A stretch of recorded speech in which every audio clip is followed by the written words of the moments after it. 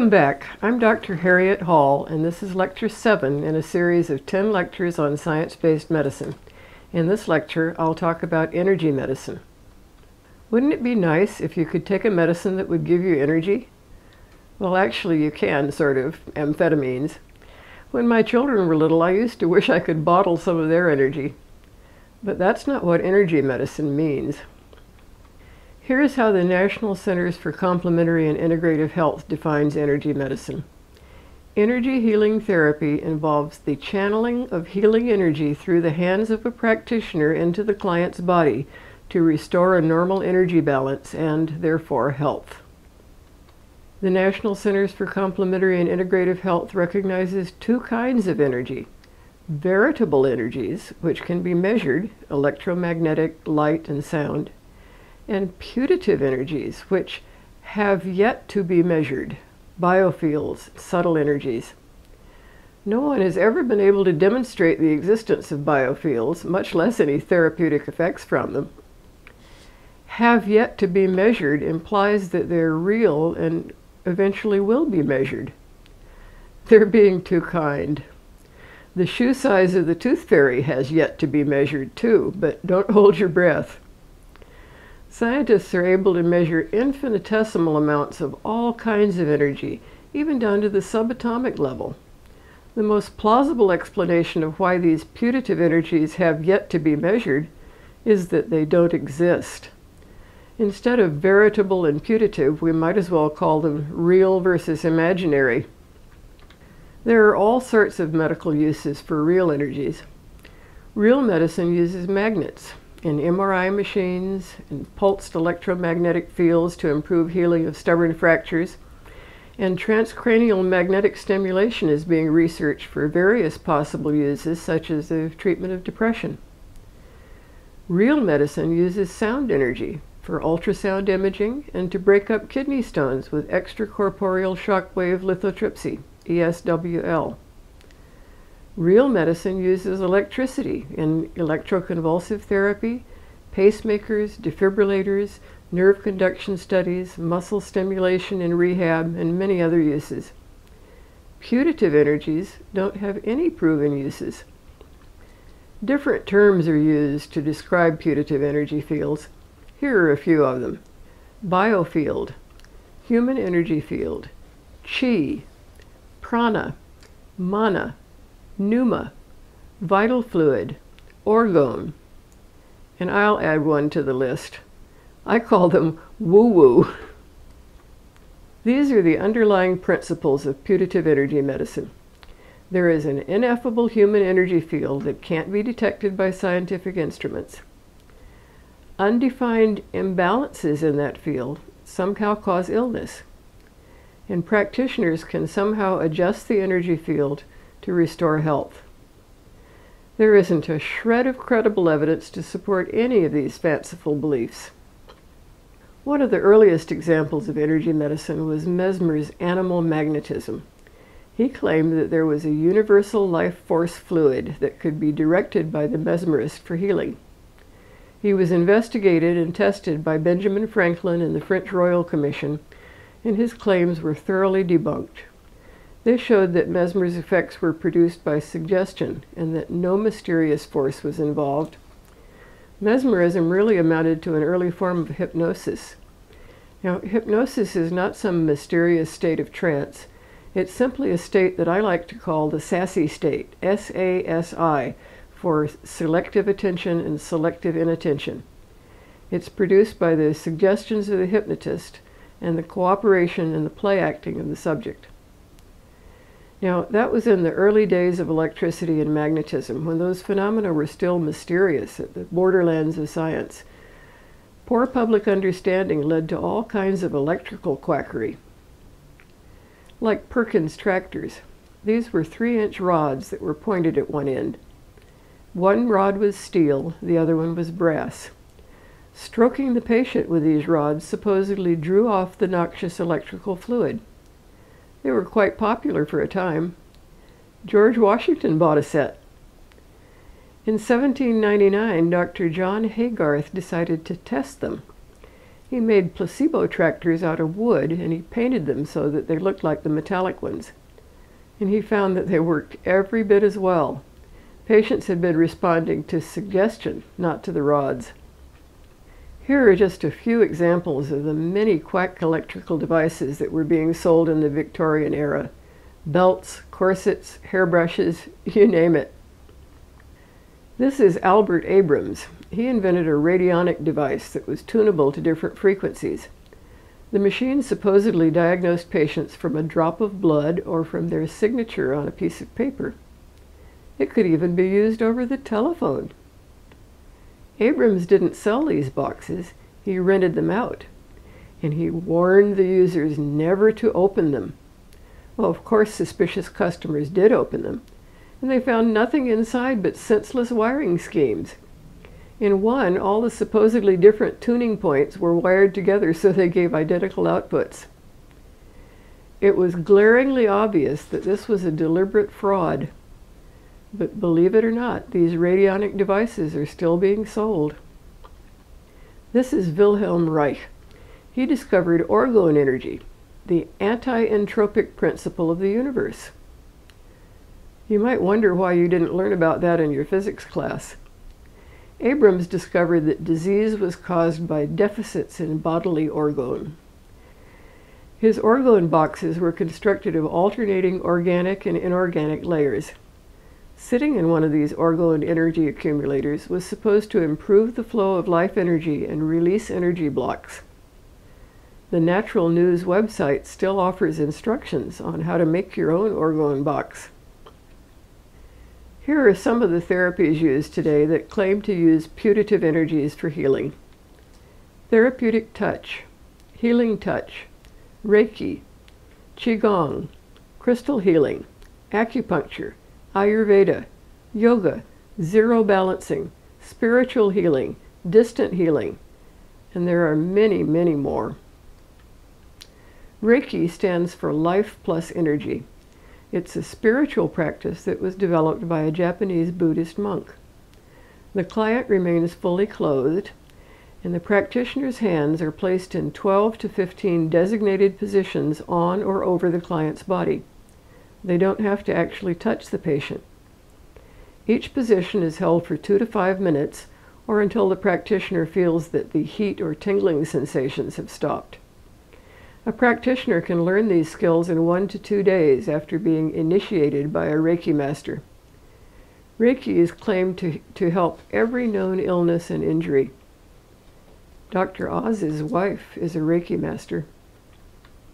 Eric Pearl is a chiropractor who's built a whole industry around his concept of reconnective healing.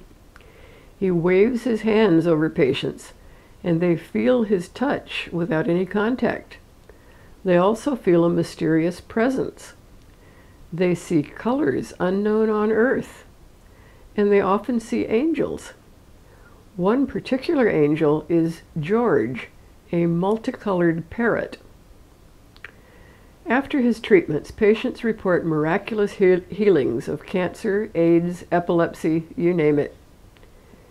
He discovered this ability to heal after an encounter with a Jewish gypsy. Is there any such thing? I don't know. Anyway, this Jewish gypsy read his cards at Venice Beach, and she told him about the axiotonal lines that reconnect your body's meridian lines to the grid lines on the planet that connect us to the stars and other planets. And he realized that he could reconnect people to that grid. He mentions that books and I never got along. By this point in my life, I had maybe read 2 books, and one of them I was still coloring.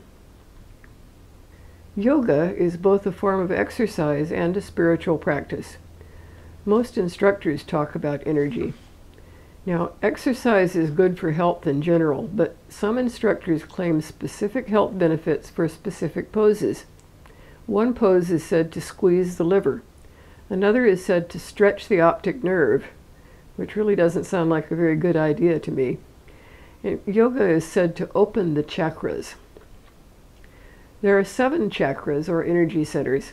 The throat chakra routine is designed to strengthen the neck muscles, enhance your communication and thyroid gland, and work with the energy center around the throat. The throat chakra is associated with the element of sound and with the color blue. Chakras are purely imaginary. In crystal healing, various stones and crystals are placed on different parts of the body, often corresponding to chakras, or they may be placed around the body to create an energy grid to surround the client with healing energy. Specific crystals help with specific problems. Sugilite for cancer, amethyst for backache, lowlite for alcoholism, rose quartz for chest problems, turquoise for fear of speaking in public, and so on. You might say this guy in the picture is getting stoned. Medical intuitives claim to see into the human body and visualize illnesses. This is Natasha Demkina. She's the girl with the X-ray eyes. She claims to see people's internal organs as a colorful picture. She was tested by Ray Hyman and Richard Wiseman for a Discovery Channel documentary. She failed. A few years ago at the Amazing Meeting, another medical intuitive was tested for James Randi's $1 Million Challenge. She was asked to look at 10 people from the back and see which one was missing a kidney. She was confident that she would be able to do this accurately, and she guessed wrong. These intuitives can often improve their guesswork by gathering information from any available source, by careful observation and subtle clues. In this case, the one who was missing a kidney happened to be wearing an Air Force t-shirt. And that might have misled her into assuming that he couldn't be the one, because people missing a kidney are disqualified for enlistment in the Air Force. In fact, he was a retired Air Force officer who was born with only one kidney but didn't find out about it until late in life.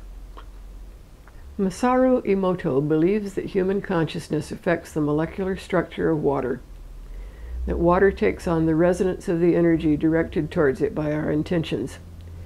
He exposes water samples to messages that are good or bad. And then he freezes the water to make crystals similar to snowflakes. Good messages produce beautiful crystals. Bad messages produce ugly ones. He's a victim of confirmation bias. He gets to decide which crystals to look at, and he uses no valid controls. The messages can be music, spoken words, written labels, photographs, or even long-distance thought messages. You can even buy water with intention. It comes in 7 varieties with 7 different intentions that allow you to drink your way to love, perfect health, gratitude, prosperity, willpower, joy, and peace. They're essentially selling spring water and suggestion for about $4 a quart. No one has ever tested these products to see if they can be distinguished from plain tap water.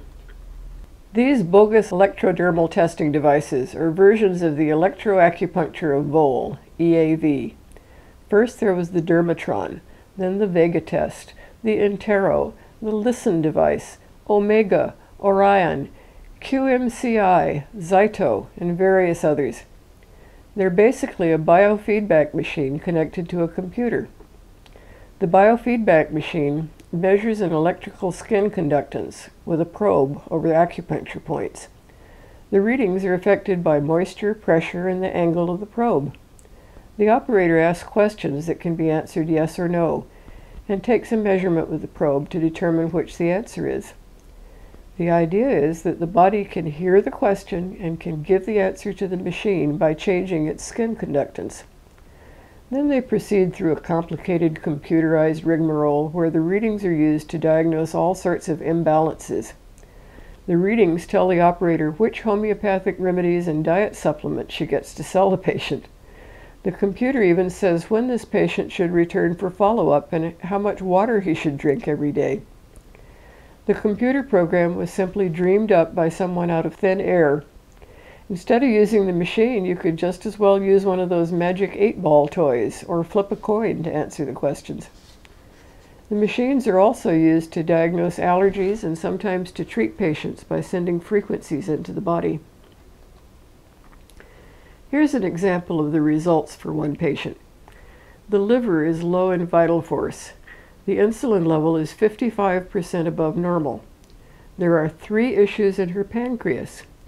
Her pH is too low at 0.7. That's hilarious. That level would be incompatible with life. The computer said she needed 11 homeopathic remedies, foot baths 3 times a week, chiropractic treatments, IV infusions of multiple minerals and vitamins, and an alkaline ash food diet. One of the first articles I ever wrote was about Dr. Upledger's energy nonsense. He had a patient's husband wire her to the kitchen sink with a long copper wire to keep her grounded and remove her excess energy. You've probably seen those energy bracelets like the Power Balance bracelet that claim to improve balance, strength, and athletic performance. Their claims were tested on Australian TV in a double-blind placebo-controlled test, and they failed miserably. The company was ordered to retract their false advertising, and it went bankrupt, but several other companies continue to sell similar products. Expensive Philips Stein watches are sold with claims that they have embedded frequencies that offer all kinds of benefits. The craziest one I've seen is ancestor bands. They claim to be infused with frequencies that will connect you to your ancestors in the afterlife so they can advise you and heal you. The word frequency is a red flag for pseudoscience. Frequencies of what? Frequency is the number of occurrences of a repeating event per unit of time. 33 1/3 RPM means revolutions per minute. A heart rate of 70 means 70 beats per minute. Alternating current means 60 cycles per second. To have a frequency, something has to be vibrating or rotating or doing something measurable. You might be able to embed something that's vibrating at a certain frequency, but you can't embed just a frequency all by itself. They claim that the body has a frequency, and that individual organs have characteristic frequencies, and that something in the bracelets resonates with those frequencies. But that's ridiculous. In physics, resonance occurs when a given system is driven by another system, or by an outside force, to oscillate with greater amplitude at a specific frequency. You may remember Galloping Gertie, the bridge over the Tacoma Narrows. The wind made it resonate and swing back and forth with ever-increasing amplitude until it collapsed. They tell us that we are all frequencies, that organs vibrate at unique frequencies. What do you suppose the frequency of the liver is, and how would you go about measuring it? A glass can be made to resonate. We've all done that at dinner parties by rubbing a wet finger around the rim to make a sound, and we know that the pitch of the sound varies with the amount of liquid in the glass. A soprano can sometimes shatter a glass by singing a note that makes the glass resonate. A soprano can't shatter a cat.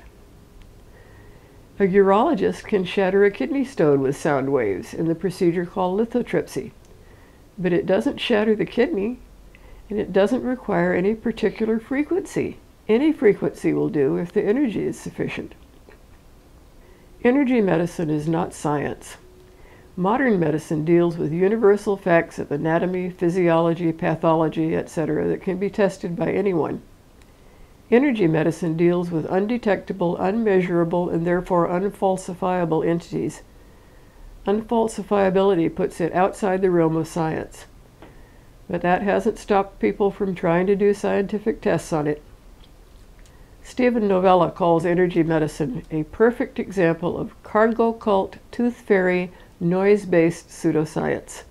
I'll explain what he means by each one of those. Cargo cult science. In World War II, natives in Melanesia were fascinated by the American planes that brought in all kinds of material goods like canned food and clothing. The natives formed cargo cults. They built crude replicas of airplanes, runways, and control towers, hoping that the effigies would somehow magically bring them material goods from the skies. Cargo cult science tries to imitate science without understanding the principles involved. Tooth fairy science is when you use science to study something that doesn't exist. You can study the tooth fairy, you can measure how much money the tooth fairy leaves to kids in rich versus poor families, you can use rigorous scientific methods, you can get replicable results that are statistically significant, But you won't have learned anything about the tooth fairy because she doesn't exist. Tooth fairy science studies phenomena that are no more real than the tooth fairy, like therapeutic touch studies, where practitioners study the effect on sick patients of manipulating an imaginary human energy field. The signal-to-noise ratio. One of the challenges of scientific research is pulling the signal out from the background noise, with randomness in the data, interference from other sources, etc.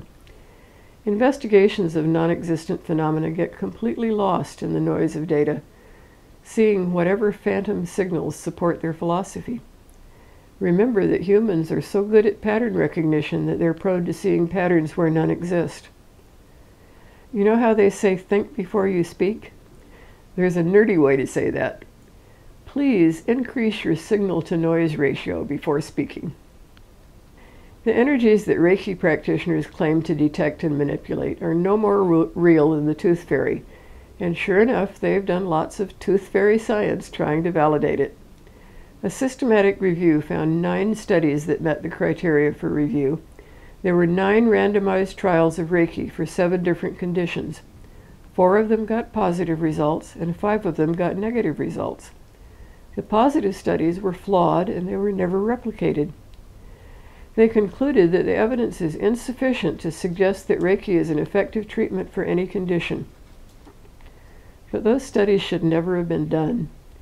Before they studied the effect of Reiki energies on patients, they should have tested whether those energies were real. It took a child to do that. Therapeutic touch is similar to Reiki. It's practiced mainly by nurses who believe they can feel a patient's human energy field and can smooth out the wrinkles with their hands to heal the patient. Therapeutic touch is something of a misnomer. They don't actually touch the patient, but they claim to be touching the energy field by holding their hands a few inches away from the patient's skin.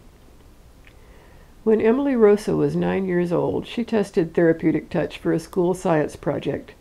She set up a simple experiment to test whether practitioners could really sense the human energy field as they claimed. She tested whether the subjects could detect the energy field from her hand when she held her hand over theirs. When they could see where Emily's hand was, they could very reliably sense when her hand was near their hand. Then Emily repeated the test with a screen and a draped towel that prevented the subject from seeing what was happening. When they couldn't see, they couldn't tell where her hand was. Their guesses were no more accurate than a coin toss.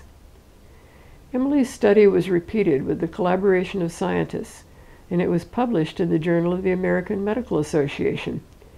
She made it into the Guinness Book of Records as the youngest author to ever have been published in a major medical journal. She was like that child in the story about the emperor's new clothes, who realized that the adults were fooling themselves and that the emperor was naked. It took a child to realize that there's no use in doing experiments on a phenomenon before you've established that the phenomenon exists. That didn't stop Gary Schwartz. He wrote this book, The Energy Healing Experiments: Science Reveals Our Natural Power to Heal. He believes that we all emit human energy fields, that we can sense each other's fields, and that healers can influence those fields to heal illnesses and injury. He believes that these are scientifically supported facts, and he believes that he has done experiments to prove it. In his most basic experiment, his subjects were blindfolded. They sat facing the experimenter with their hands on their laps, and they tried to detect which hand the experimenter was holding his hand over.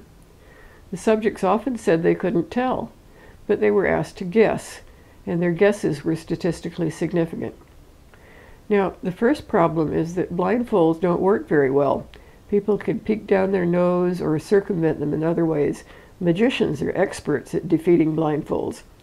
Emily Rosa knew this. That's why she used a screen to prevent any possibility of visual cues.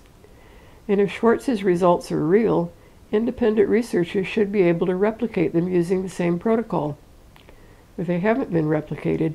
In fact, Emily Rosa's experiment amounts to an independent replication of Schwartz's experiment, only with better controls, and it contradicted his findings. Schwartz has done a lot of experiments, but they seldom get published, and they're never followed up or replicated. He never tries to rule out other explanations. After he does an experiment, instead of subjecting it to outside scrutiny, he just goes on to different experiments to try to convince others that he's right. He goes off on a tangent. He does an experiment showing that a subject is sensing the energy field, and then he does another experiment showing that the subject isn't sensing the energy field, but is actually sensing the conscious intention of the experimenter. James Oshman wrote this book, Energy Medicine, The Scientific Basis, trying to show that those putative energies had been scientifically proven to exist. This book is pure pseudoscience. It's mostly stories and speculations mixed with paranoia about how the scientific mainstream is being mean to investigators like him. The only actual evidence in the book boils down to 2 experiments. The first was a Japanese study of 37 supposed chi emitters. They did detect electromagnetic fields, but only in 3 out of those 37 subjects. In fact, they said they detected fields that were so strong that the associated currents would be expected to vaporize tissue.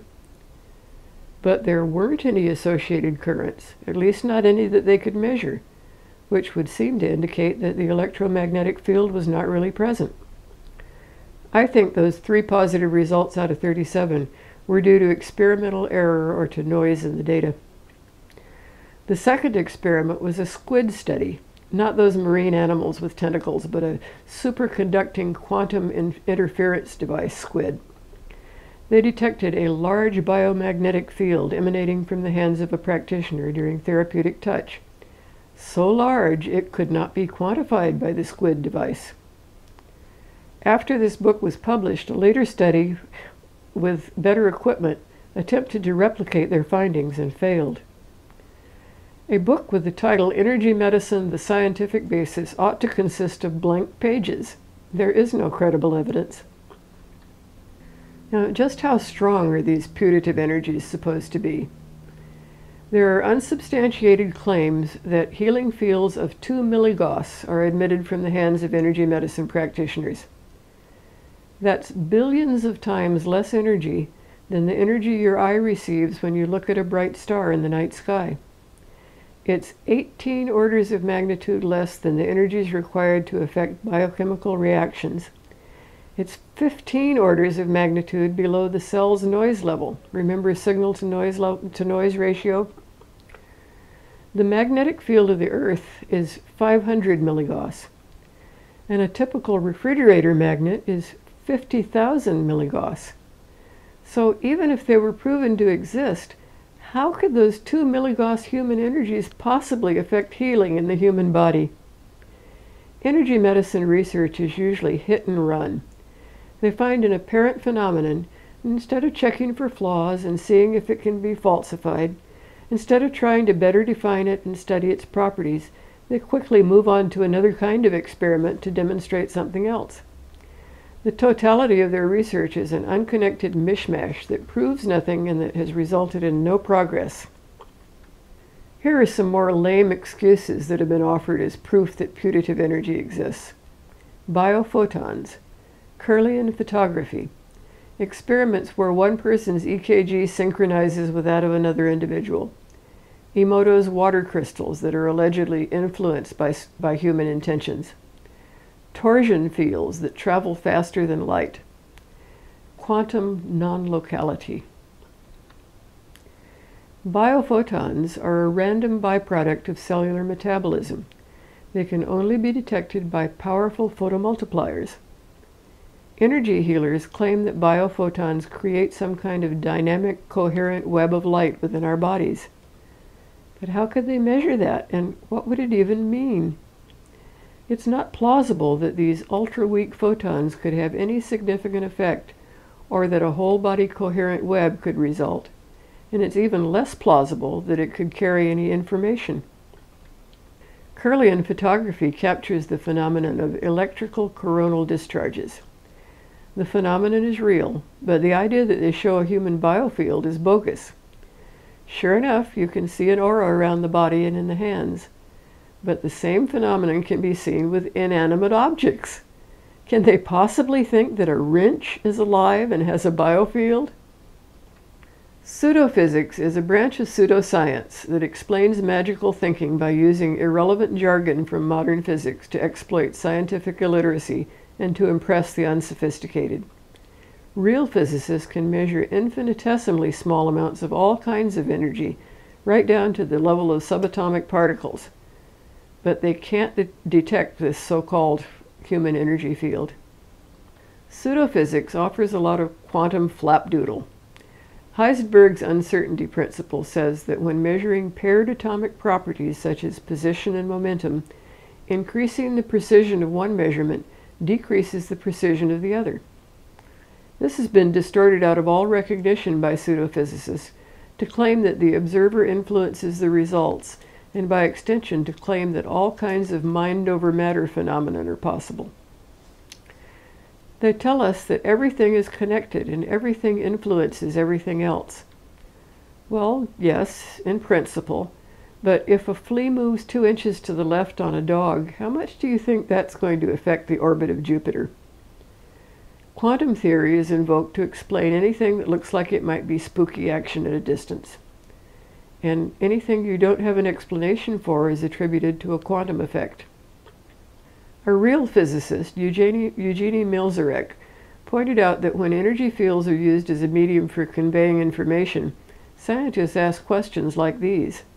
How large is the signal? What is the transmitter located in the source?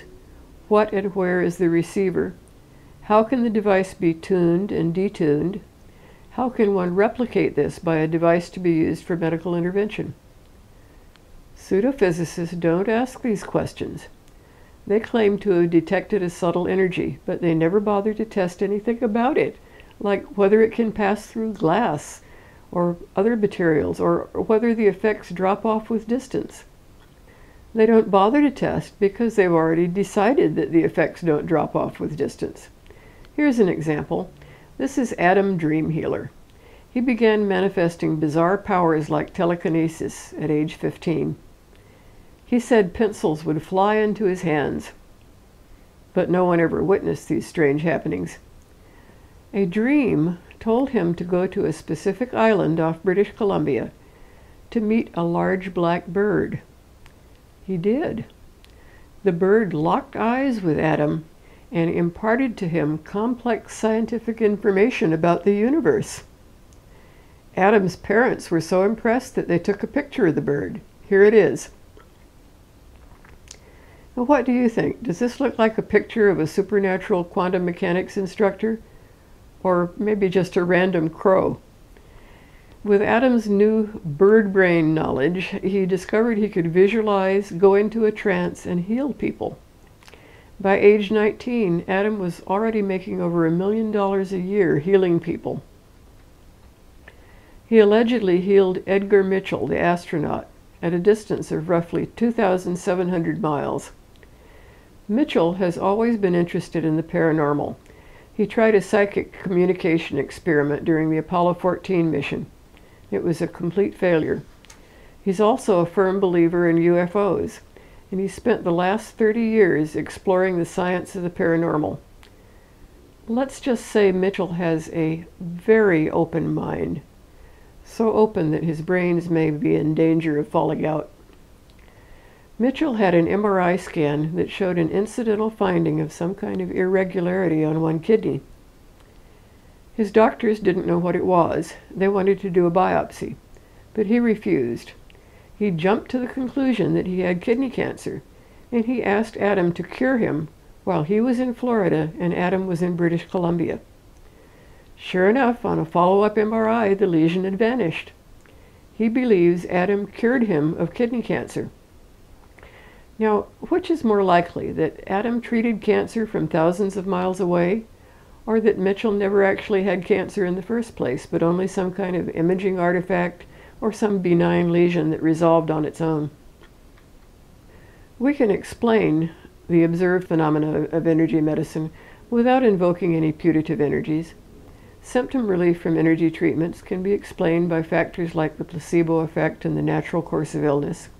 Experimental results can be explained as false positives due to psychological mechanisms, experimenter bias, methodological flaws, fabricated data, scientific misconduct, noise-based science, and tooth fairy science. What would it take to convince scientists that the human energy field was real? Well, extraordinary claims require extraordinary evidence.